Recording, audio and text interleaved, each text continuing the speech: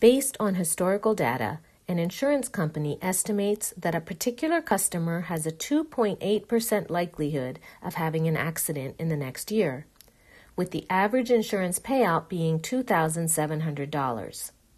If the company charges this customer an annual premium of $190, what is the company's expected value of this insurance policy? To solve this problem, we have to talk a little bit about expected value. The expected value for the company is going to be a sum of their wins plus a sum of their losses. So when I write down expected value, in the big context, I think of the wins plus the losses.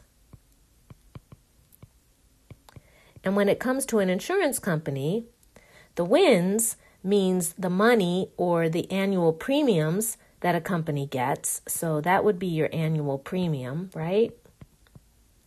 And the loss is when they have to pay it out.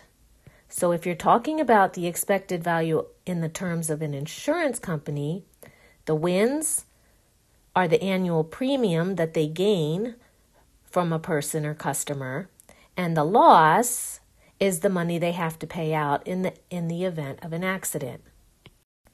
Now, assigned to each of these, both win and loss, are percentages or likelihoods of the event happening. So attached to the loss, we have a 2.8% likelihood of having an accident, which means there's a 2.8% likelihood that within the next year, the company is going to have to pay out or lose $2,700. So attached to this $2,700 that's in the negative, we have a percentage of 2.8%. That means the unlikelihood of having an accident, or the percentage attached to the wins, has to be the difference between 100% and 2.8%, right? So the leftover part, or the complement of 2.8%, is going to be 100 minus 2.8%. Does that make sense?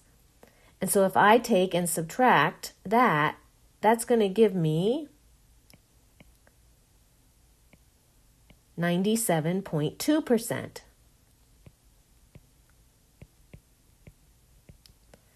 So the likelihood of actually not having an accident is 97.2%. That's kind of my starting point and my thought process. Let's put it all together in a more formal equation, okay? So we're going to say that our expected value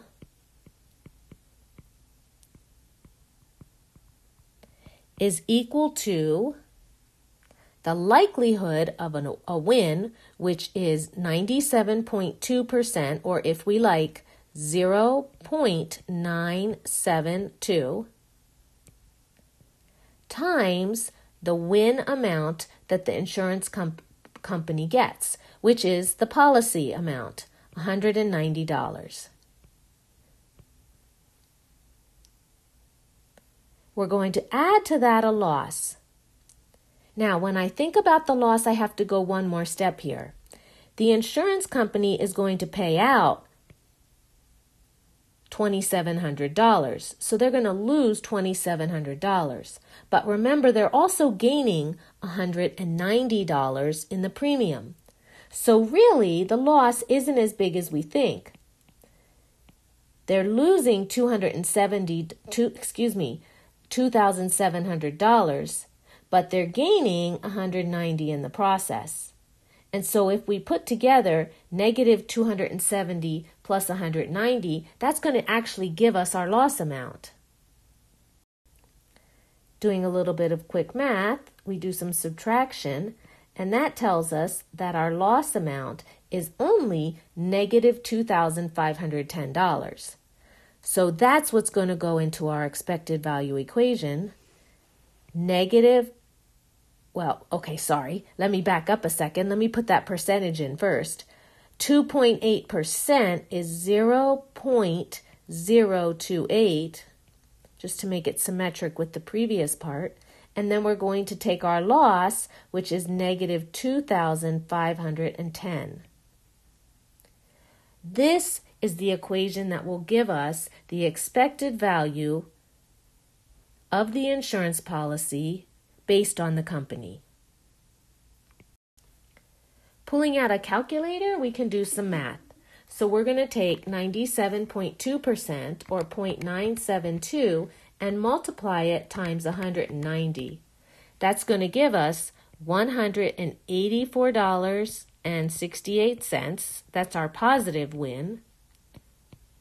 Added to the loss, which is 2.8% or 0.028 multiplied by $2,510. And that's going to tell us that we have a loss of $70.28. When we combine those two values together, that means we have negative 70.28 added to 184.68, and that gives us a positive gain or a positive expected value of 114.4.